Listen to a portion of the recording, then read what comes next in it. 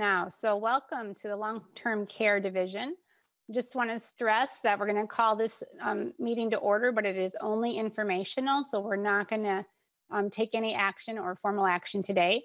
And we are gathered here to hear the language in a technical bill.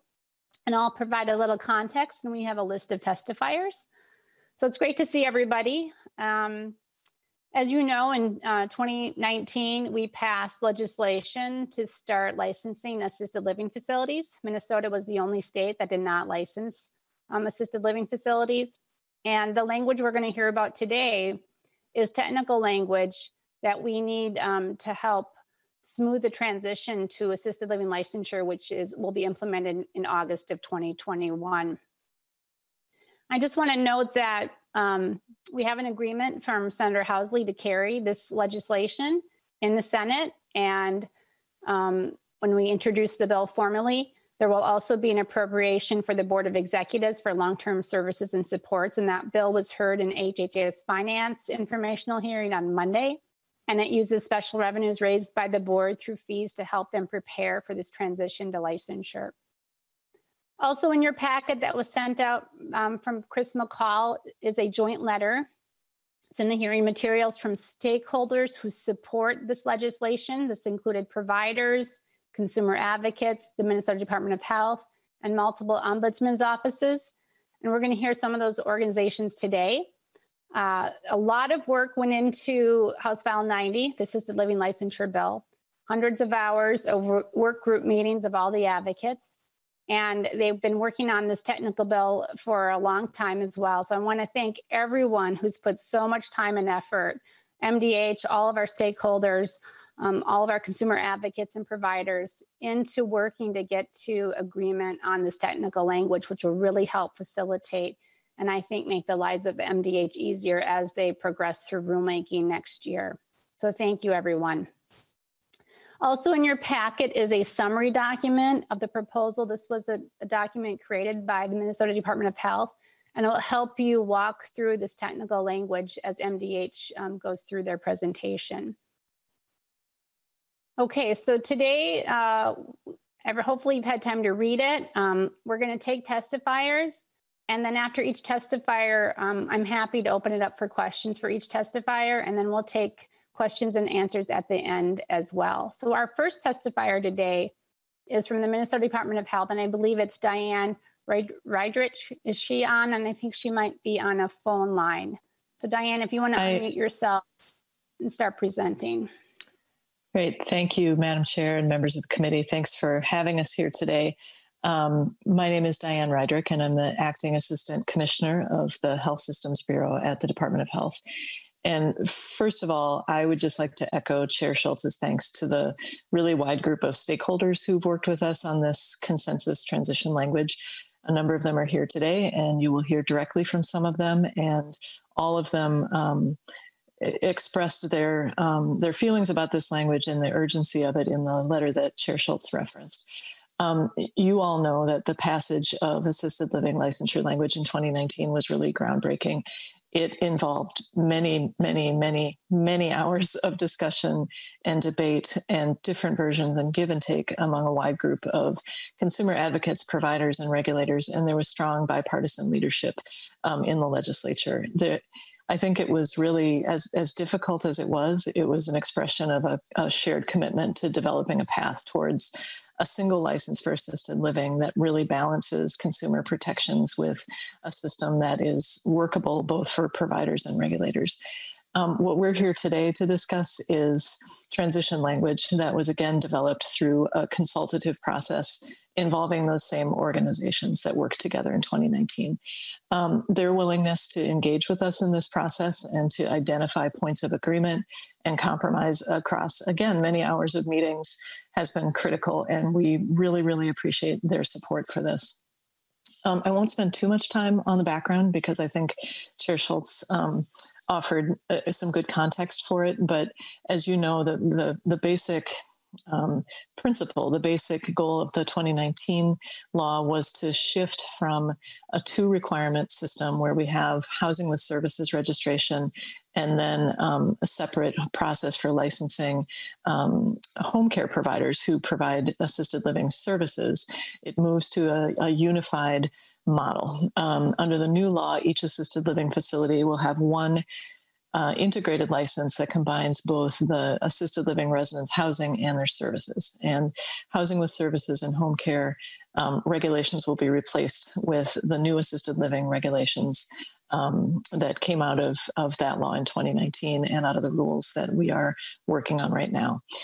The law requires us to begin issuing that unified license to assisted living facilities starting on August 1st of 2021. And we've been working towards that implementation date for more than a year now, and now really staring it in the face and now being just 7 months away from it.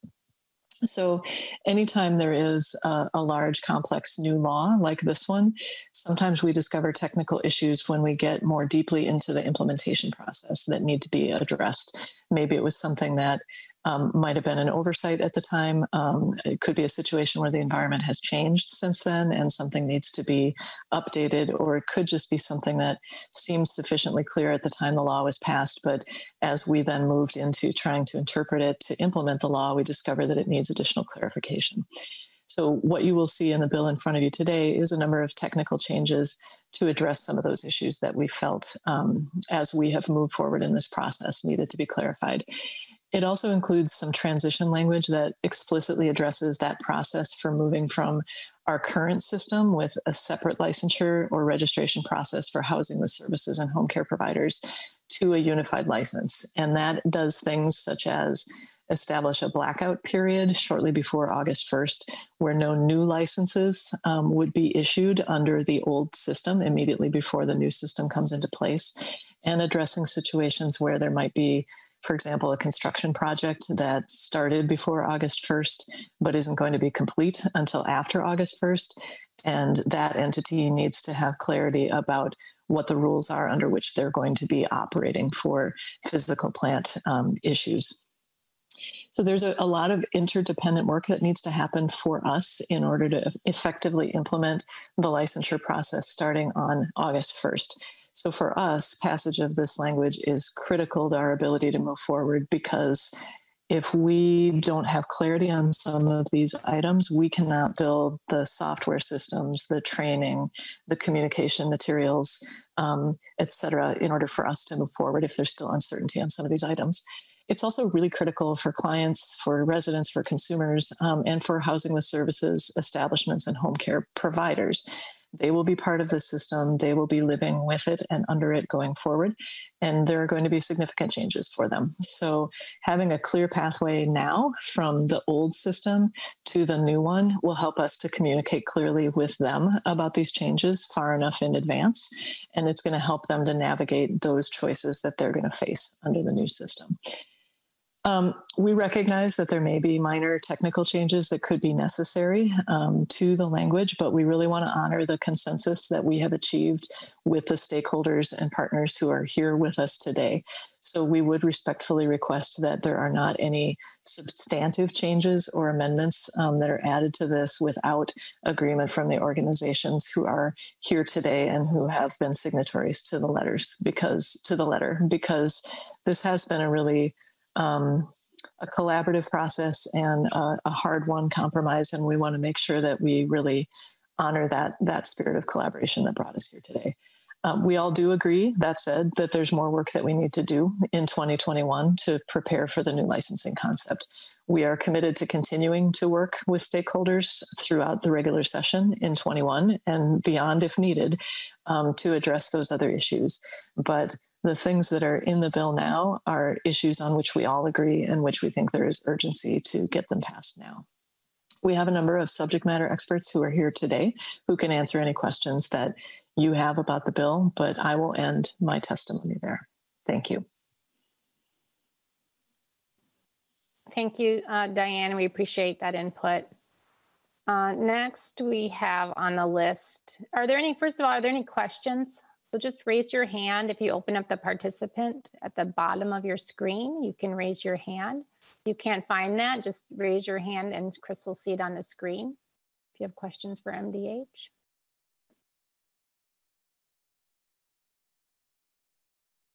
Okay, I'm not seeing any questions. So we'll go to the next testifier. We can also take questions at the end. So the next testifier on the list is from Leading Age Minnesota, Libby Chaperon. Can you unmute yourself and proceed? Yes. Hi, everyone. Madam Chair, members of the committee, my name is Libby Chaperon, and I'm the Director of Communications at Leading Age Minnesota.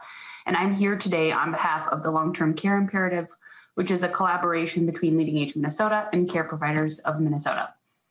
We are pleased to support the Assisted Living Licensure Transition Bill here in front of you today, the language in front of you, as well as the BELTS language being carried by Representative Mason to help ensure that smooth, timely transition to assisted living licensure. As you all know, we were proud to support the Assisted Living Licensure and Consumer Protection Act that you all passed in 2019. You know, it provided additional consumer protections and greater transparency and clarity to the regulatory oversight of assisted living. This bill in front of you today helps keep that implementation process moving forward so it happens in a timely manner as stakeholders intended, which is by August 1st, 2021.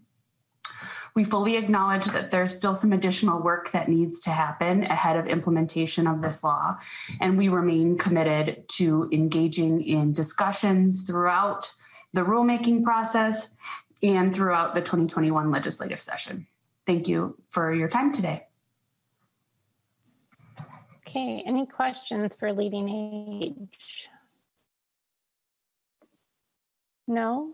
Okay, I'm just going to quickly just summarize. I forgot to do this at the beginning of what's in this technical bill. There's just some language that was worked on in 2019 and earlier this year, and it's prohibiting retaliation language.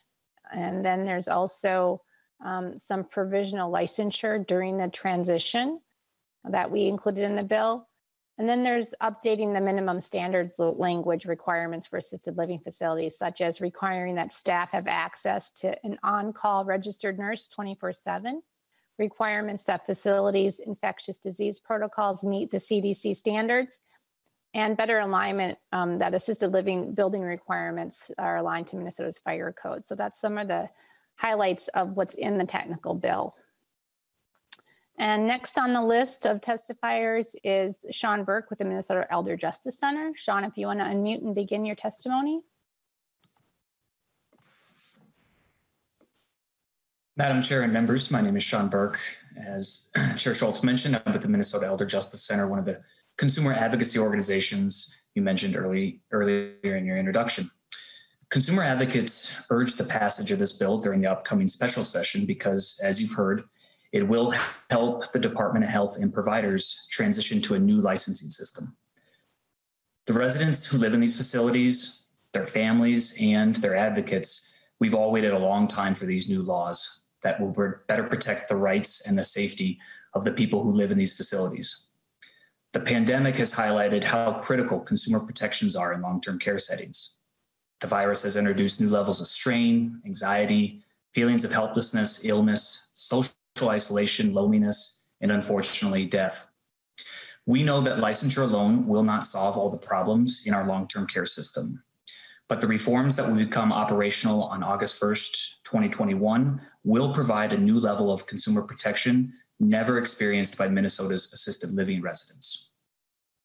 As has already been noted, we knew back when the act was passed in 2019 that technical and other clarifying changes would be needed to fix errors and omissions in the bill. And the bill before you today represents some of those most pressing changes, but not all. Consumer advocates look forward to working with the Long-Term Care Imperative and the Department of Health to find the right solutions to these remaining issues in the upcoming regular session. Thank you, Madam Chair.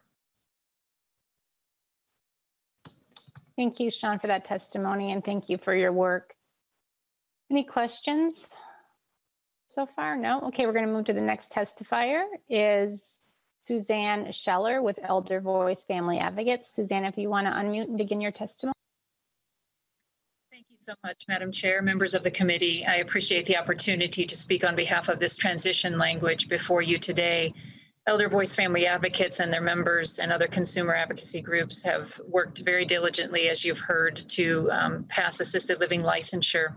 Elder Voice and their members are extremely concerned about protecting the elderly and vulnerable adults in long-term care facilities and have been working with legislatures and stakeholders both before COVID as well as during the pandemic. So we have long advocated that assisted living licensure stay on track. And so we are supporting the transition language today with that end goal of keeping licensure on track as intended. There's really three-prong approach to the legislation. One is the licensure, the other is the rulemaking that has been referenced that's going on now that we and others are participating in feedback on. And then we don't want to forget the 2020 special session where we and others have committed to working together to try to close some of the gaps that have been exposed, particularly during the pandemic. So concerns remain, and Elder Voice is looking forward to working in the 2021 session to try to close some of those gaps. But we are communicating support of this transition language, which is essentially needed language in order to have the licensure working, but it's also some of the areas of agreement that we had previously. And so we're pleased that those areas of agreement are retained in the bill and pleased that the transition language can keep licensure on track and look forward to the 2021 session. Thank you. Thank you, Suzanne, and for all your work on this. Okay, I think that's it for testifiers. I'm going to ask MDH if they want to just do a high-level overview of what's actually in the bill, so members who haven't had time to read the language, they can maybe ask questions after MDH provides an overview of the substance of the bill. So I don't know if Diane wants to do that or if someone else from MDH, but if you could unmute and start doing a brief walkthrough of the bill. Yeah, Madam Chair, this is Diane. I will ask that either Mark Schultz or Lindsay Krieger provide the walkthrough. Madam Chair, Mark Schultz with the Department of Health Regulation Division. The bill in front of you, the language in front of you, has been indicated, does several different things within the language. Some critical items, as mentioned, first off, are the protections that are added into the existing statutes for the nursing home industry, the current housing with services / assisted living that is under the kind of current law, and then also for the home care statutes at the very end. That is one of the primary first steps out of the gate. When you move through the remaining sections near page 2, and forward, you get into the nitty-gritty of how the technical changes being requested by the department here for transition are needed to help kind of solidify that information as was referenced. There was gaps in the original law, and we're attempting to kind of fill those over to help everyone involved, consumers, providers, the department, regulators, advocacy groups, all have a better understanding and more clear understanding of what it is exactly that's happening. So within page 2 on the sections 3 and 4, you're looking at definitions of the campus idea of assisted living. When you have more than possibly one building within a campus for a current provider. Again, a very unique concept that was easily tackled in the previous statutes and regulatory process, but is different when you relook at what was drafted in 2019. Just for members' information, many of these topics too have resulted from the rulemaking process themselves. So as the department has moved through this rulemaking process, these ideas and concepts have come to the top, and with the Rules Advisory Council committee that many stakeholder groups are a part of, they helped us craft these ideas into more manageable topics. And as a result, it's kind of the language that is in front of us today. Moving on to page 3, section 5, again, it provides a definition for a license for a facility. Continuing on, subdivisions 7 and 8 are very detailed technical terms as a result of both kind of oversight in the original kind of pieces or missed connections, and also the change in the technical law of how the rulemaking and also how the legal terminology is used as within the structure in the chapter itself. One of the biggest changes resulting from the concept of these new construction and campus settings is the license requirements under subdivision G10, section 9 here on the document at page 5. This helps individuals and providers and applicants, future applicants, understand the process by which the commissioner will be issuing license, especially as it relates to that campus idea. And particularly if there's more than one building on a campus and one building is licensed as say a dementia care facility or has a secured dementia element to it, how will the commissioner treat that situation for that applicant's license?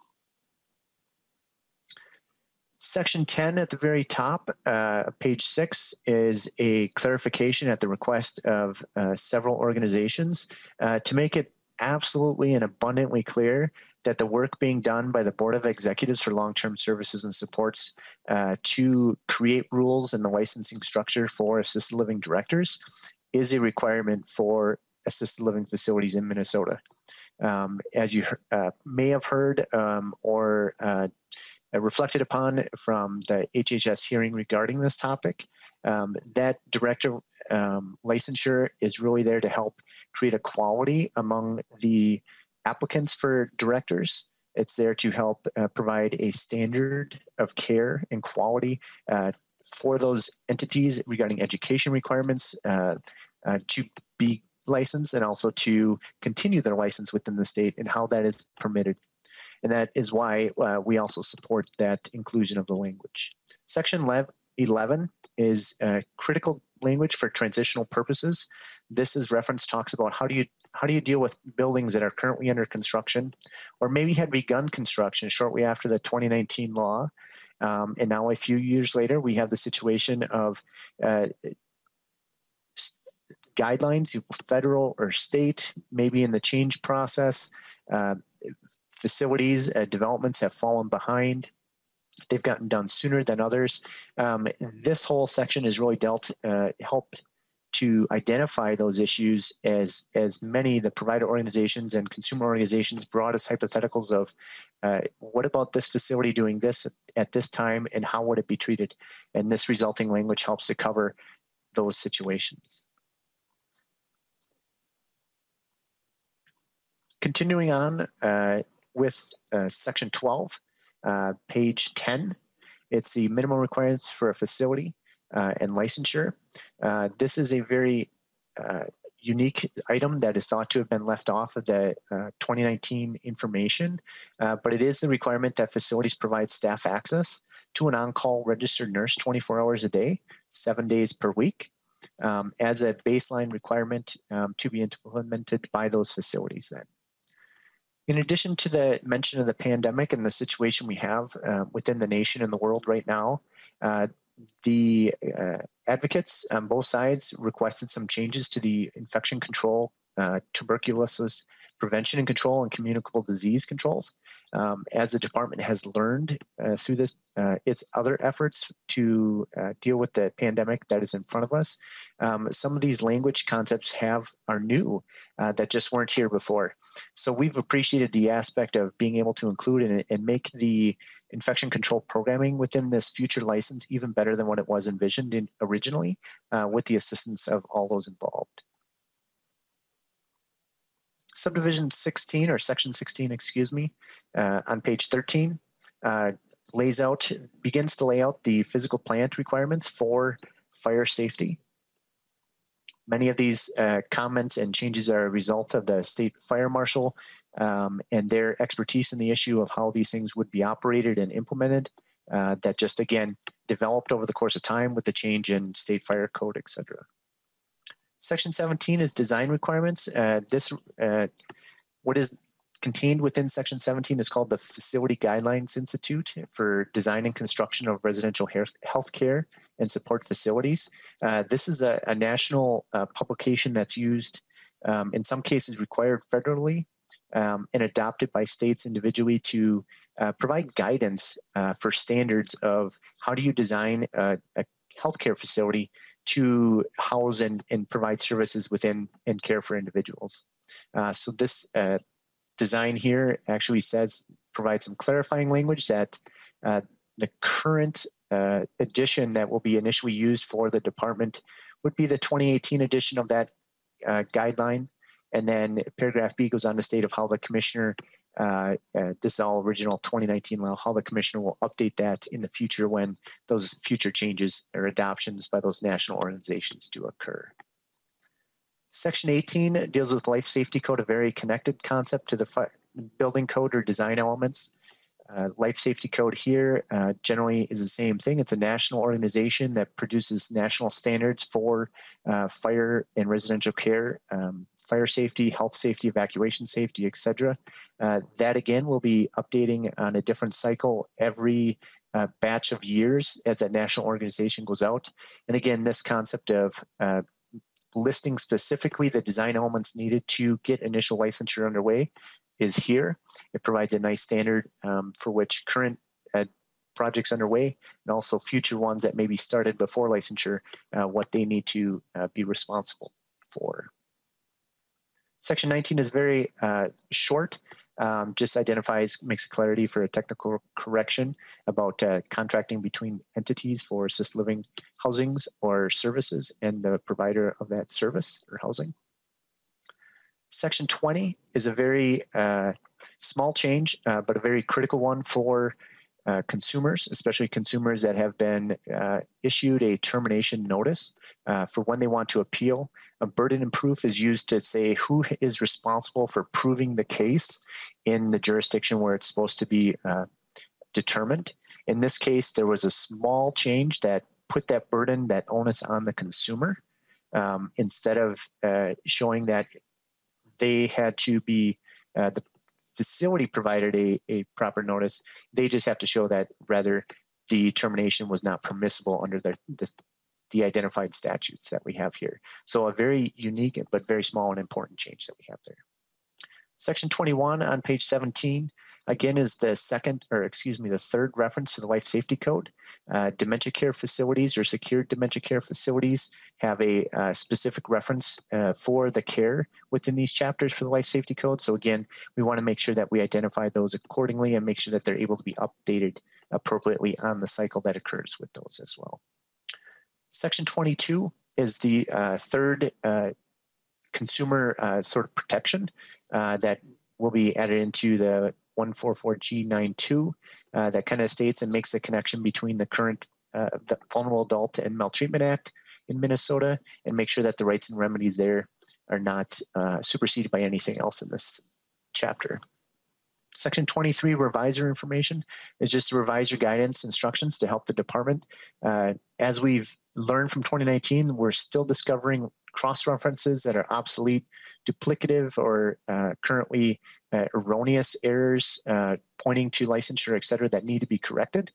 So we're just asking for the reviser's help here to create legislation for the 21 session that would be able to be brought and added into any sort of final assisted living bill as a kind of technical or carried on its own for a technical correction for the assisted living licensure chapter here.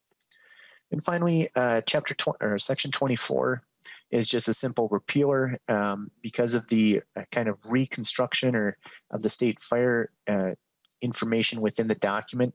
We no longer separately call out the requirements for dementia facilities for assisted living licensure. Rather, we make a solid standard that is a very high bar for all facilities to abide by so that there is better protection when it comes to the state fire code in reference to any assisted living facility in the future, regardless of any dementia certification or care. The repealer literally had just said that there was one other piece, and that's been incorporated now into the new reconstruction for the section that it deals with in this chapter. And that's the overview of the bill. I'll stand for questions, Madam Chair. Thank you, Mr. Schultz of MDH. We appreciate that walkthrough. Do any members have questions about the content of the bill? Looks like Representative Munson, unmute yourself, please. Yep. Yeah. Thank you, Chair Schultz. I just wanted to clarify a couple things on this licensure bill, and I'm sorry about the video.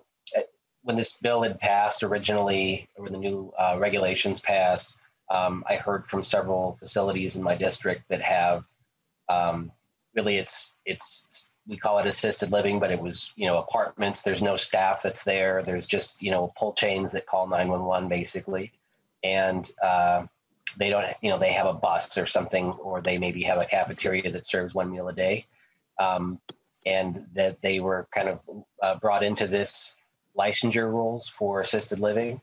And the concern I have just off the bat here is with requiring that there be a nurse on call, or it seems like there's more and more regulations that are being added to what's really an apartment building that has, you know, great ADA accessibility for people in these small communities.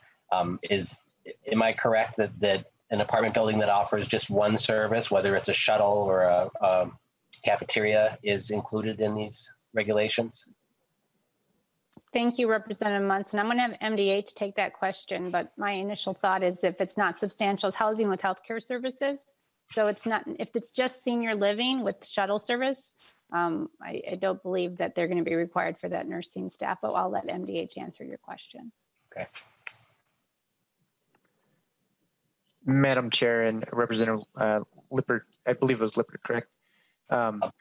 Munson, but Representative Munson. Apologize.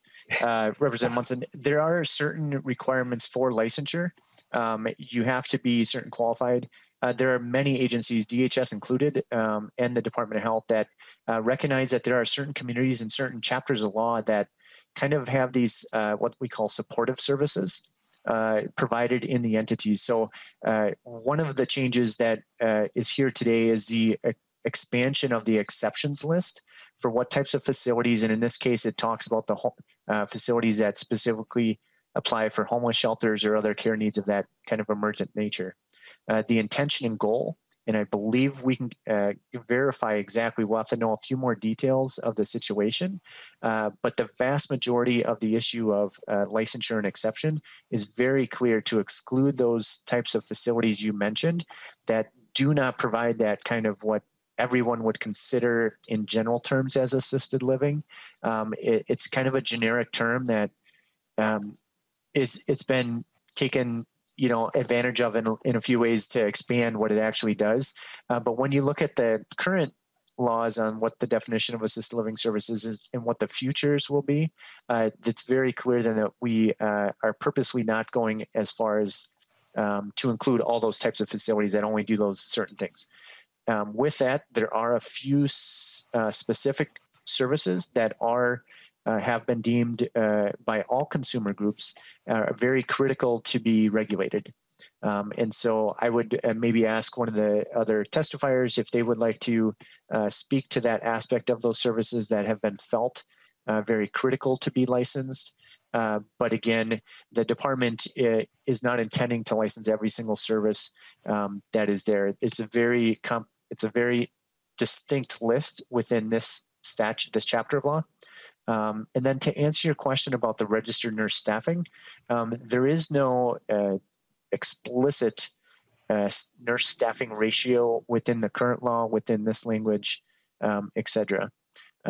There is what is being added to this law, the requirement that assisted living facilities have to provide staff access to a registered on-call nurse 24 hours a day, 7 days a week.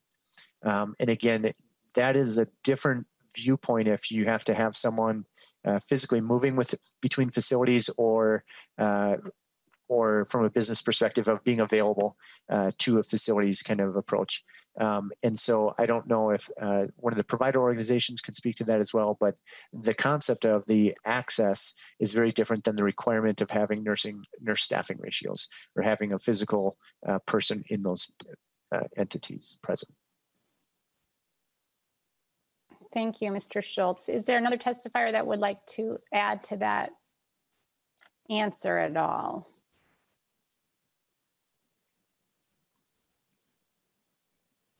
Representative Munson, do you have a follow-up? Did your question get answered adequately? Madam Chair, if I may answer Go or ahead. at least Go reflect ahead, on Suzanne. Representative Munson's question. It was a very specific question related to whether the supportive services require licensure for assisted living, as I understand the question. And I will certainly defer to others for further information, but I do direct Representative to 144G.08, which does define the facility as offering assisted living services. Assisted living services are very defined, and they are not the same as supportive services. So the licensure, as I read it, would not require necessarily the assisted living license for transportation related services, for instance. Those are considered supportive services. So there really is a narrowing in the statute of needing to provide an assisted living service in order to require licensure. Thank you. Thank you, Mrs. Scheller, for that. Okay, I think we're up to Representative Lippert. You're next.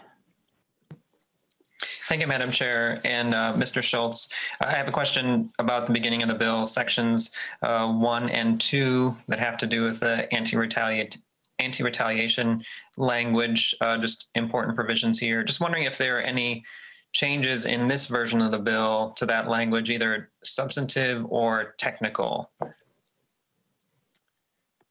Madam Chair and Representative Lippert, these two sections of the bill itself and the third one that's later listed have no changes right now. As you may understand, there's a final review that kind of occurs by staff at the legislature.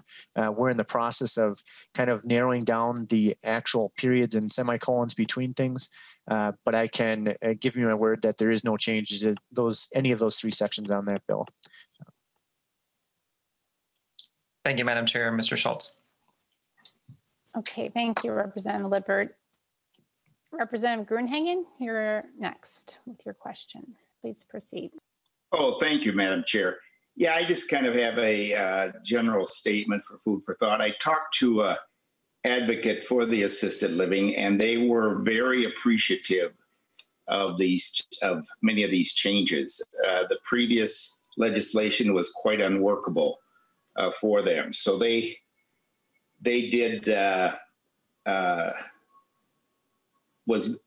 were very encouraged at some of these changes, and there was more to do, but at least this is a good start. Is this bill coming up in special session? No, huh? It is. So we hope to have 4 caucus agreement. This will be as part of our package in special session next week. So we will try to pass it so we can get the ball rolling on implementation of the licensure for next August. So we and the department really have asked to get this done this month. So that's why it is important that all the stakeholders are supporting this, and this is consensus language of all the stakeholders. Okay, and I had to step away for a little bit. Is there any cost to this? Additional cost, or is this just technical modifications? These are just technical language policy. There's no cost. And the BELTS language was heard in HHS Finance on Monday, and that has money from the SGR fund. So that's why that piece was heard separately in the HHS Finance Committee informational hearing. Okay, and the other comment I have is just food for thought for everybody. But, I talked to the advocate from assisted, that represents assisted living too.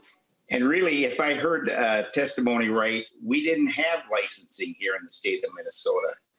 And really, I'm not a big advocate for licensing, to tell you the truth, in many cases, because now I am for an easy access place to, file complaints or concerns. And then you need an enforcement group, people who will go out and check those out and do those types of things.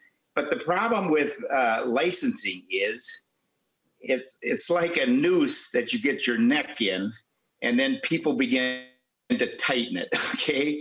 Now, we may not intend that, but over a gradual period of time, that's what tends to happen. And, and Representative Munson already brought up the concern about, do they have to have a staff person to comply? Well, you've got like fire protection. You've got a fire inspector locally to check these facilities out. And now we're taking a national organization who's going to a one-size-fits-all implement on all the facilities. So the concern is that when you do take this approach of licensing, is that you're going to get fewer facilities, you're going to get higher cost, and you're going to get less access. Okay, that's what results. And the trade-off isn't that you get a lot less complaints or safety, but it's all written down and people just feel good about themselves. And so I just want people to think about that there's a different way to approach this if we have concerns rather than developing licensing. And my experience on the school board is that, if you, and this is just an example, but if you build a new facility, all the regulations apply to that new facility, which are expensive. But if you remodel an existing facility school, they can be waived. Well, the interesting thing, this board, one of my superintendents was on the board to develop these regulations here in the state. And I think, if I remember right, and it could have changed, they meet every 3 years. And the interesting thing, a lot of people on the board are architects for school construction. So I happened to be down at MSBA one time, and I talked to the superintendent at that, and these many years ago, a superintendent from Woodbury on his school facilities, which he had a lot of. And I talked to him about the changes that were coming down the pipe. And I said, what is that going to cost your school district? Well, number one, he didn't think they were necessary. Number two, he said it was $50 million. So you got people on these boards sometimes who actually enrich themselves financially through the implementation of these regulations. And I'm not saying this is true here, but it's one of the reasons I have a lot of concern about licensing, because one day all of us are going to be gone. Let's say we all have good intentions, and there'll be a new group of people. And again, if we look at the history of agencies and licensing, we see that they progressively pass more and more regulations, not less. And the trade-off 9 times out of 10 is fewer facilities, higher costs, and less access, and you don't get much better protection. Again, anybody wants to give me pushback, that's fine. I'm just throwing it out there for food for thought, okay? Because we all want to take care of the people in nursing homes and assisted living. Thank you, Representative Gruenhagen. Thank you, Representative Gruenhagen. I would like to respond to that, and others may as well. But, we had thousands of complaints from families and people living in assisted living facilities. And we could just not, we had to do something. We're the only state that didn't license. And that was, a reason all other states were licensing these types of facilities, because they were providing services. And so our job is to try to protect older adults and give some security to family members that their loved one was being appropriately cared for. And people were dying, and they were not, we just had some bad actors, and that affected the whole industry. So I think a lot of providers are going to be satisfied with licensure because it will address those bad actors in this industry. So, we came in to correct this failure, and I think most people believe that this is a positive step forward, licensing them. And it will, given what's happened, what we're learning during COVID as well, I think it will help provide additional help and services to assisted living facilities. I think we're going to see the benefits from licensure after it's active next year. And we don't see in other states a lack of access or higher prices. That has not been the experience in other states. But we will track that, Representative Gruenhagen, and do some follow-up to see the impact of licensure, both hopefully the great benefits and possibly the costs. Yeah, Madam Chair, what would be interesting is, we do these fiscal notes, which some of us have a problem with anyway, but, they're an estimate. But when you come with a regulation, it would be good to see an estimate of what that regulation will do cost-wise versus improving the benefits for the patients of the assisted living. And and we want to deal with the concerns and those types of things. When I bounce my similar comments off the representative from assisted living, he agreed with me. He thinks that the three consequences I spelled out were true, and that you'd be better off having stronger statutes and laws in terms of consequences, easy access to file a complaint, and a group of people to check into the complaints. But anyway, I'm just throwing it out there. Just think about that, okay? Because we just license one area after the next, and I don't always think it's a good idea, to tell you the truth. Okay, thanks for listening. Okay, so thank you for that opinion, Representative Gruenhagen. Representative Cleaborn wanted to make some statements. Go ahead, Representative Cleaborn. Thank you, Chair Schultz. And I would like to thank Representative Gruenhagen for speaking up. I think when we have diversity of thought, it challenges us to think about what we are doing. And so while I don't necessarily agree with the comments that you made, I will take them with the good intent that you bring to the table and give it some thought about ways we can do our work better. So I will say thank you for speaking up and sharing your opinions. But I also want to thank the stakeholders who are at the table today. This has been really difficult work. I've been able to listen to many of the conversations and understand the great amount of work that the department is under at this time. And I just wanted to have an opportunity to say thank you. Whenever we can move forward in a positive way together to get this good work done, I think it's important to step back and also be appreciative of the efforts that you've all put in. So thank you for the long hours. Thank you for the difficult conversations. And I really appreciate the work that you're doing to keep our vulnerable populations and our citizens safe in this state. Thank you. Thank you, Representative Cleaborn. Representative Keel, you are next. So just please unmute yourself and begin. Thank you, Madam Chair. I really appreciate the conversation. And I know this is, I agree with Representative Gruenhagen in that this becomes a challenge when we regulate so much that we can hinder opportunity for people. However, having dealt with this for a long time, I can't even remember when we started having this conversation with the news release and hearing about the backup of care of both long-term care and aging assisted living and those types of things, the disgusting stories, the just disappointing treatment of our seniors and those that are vulnerable. Unfortunately, we are tasked with making sure they're okay.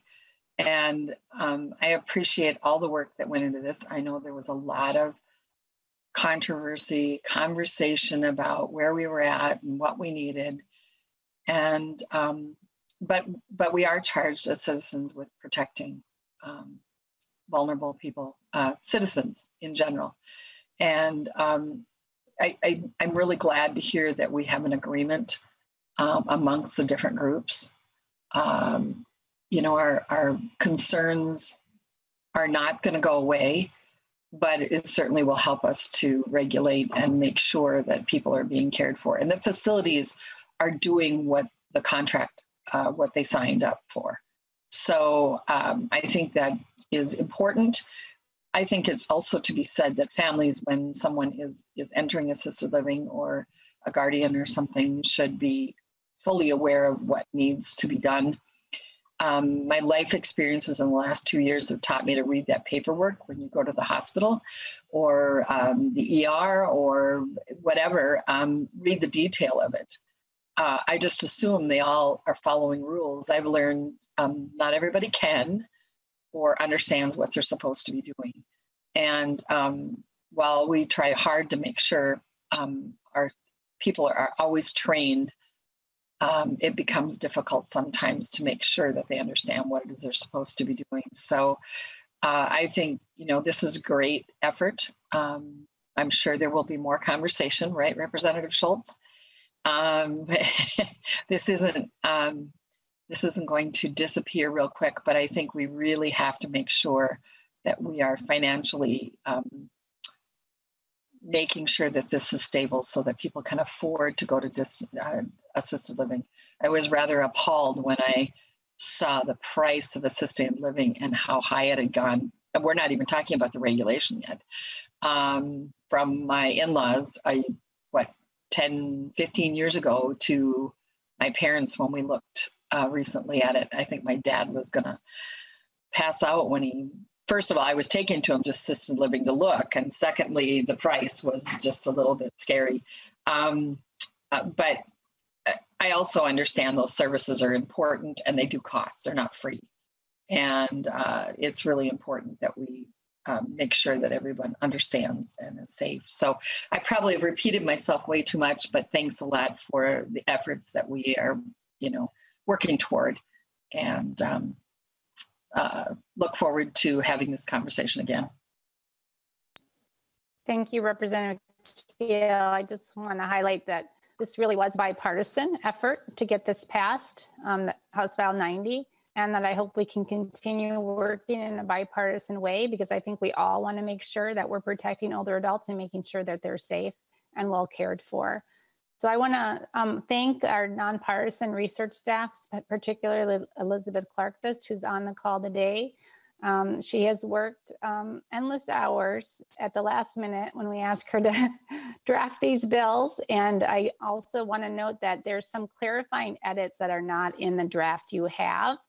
And MDH has approved these clarifying edits that were identified by our nonpartisan research staff. And we're going to put those in a new draft and send that out. And so in the final bill that comes to special session, you'll have time to review those edits. But just know that that's coming, and that'll be in your inbox, and that what will be posted for special session. Is there any other questions before we wrap up? I don't see any. I want to thank everybody. I want to thank our partisan research staff as well for working hard. And Chris McCall has been great on this committee. And hopefully he'll be around next year and doing great work for our caucus. And I want to thank the GOP partisan staff as well for working in this issue on this area. And definitely we're going to be spending a lot more time on assisted living. The rulemaking is happening early next year. There's going to be hearings with the administrative law judge. So we'll try to get as much information to members on this committee so they can track that progress of rulemaking. And if that's it, I'm going to adjourn the long-term care division. Thank you all for being here with us today. Have a great day and enjoy the warmer weather. Bye-bye, everybody.